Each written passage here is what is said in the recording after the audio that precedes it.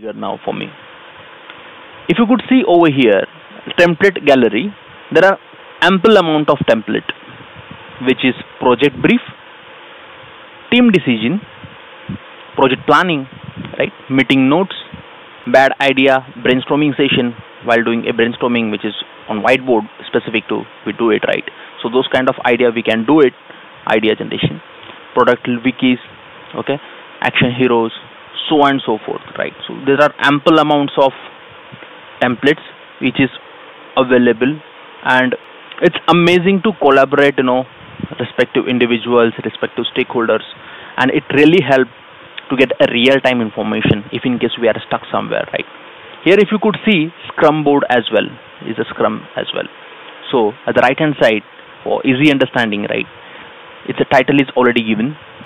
Use this template for your sprint. So I just use this template, and then I'll say sprint name. If in case any sprint name you have it already, you can add that.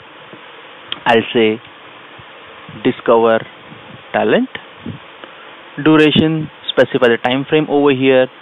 So I'll say 3 months, and then goal. So whatever goals you have already discussed or maybe decided with your PMOs, with your leadership, right, with your technical team, so on and so forth, you will add those in the goals. Team members, what type of work you are assigning. Suppose I have added this person in this name, right, and the role would be manager,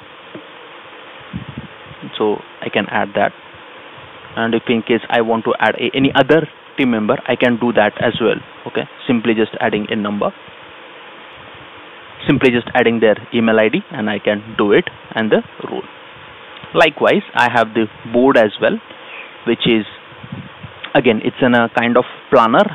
If in case you haven't used a planner yet, so this is similar kind of a planner, and it's integrated to the planner. Okay, so whenever task is completed, okay, it's in progress, to be verified, or maybe done, those kind of stuff you can do it.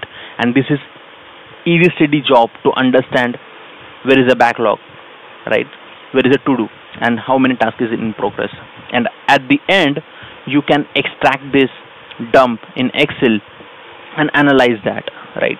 And if in case you have a Power BI in place, you can definitely plug in that Excel to the Power BI and visualize the report to understand what is the backlog, what is a to do, what is the in progress task, and to be verified, right, and done, and who is a pending. Cool. So those kind of stuff you can do it with the help of this awesome function called loop, right? And this loop is a really user friendly, right, and you can do it the very simpler way. And relevant links, if in case your project have a relevant links, you can add.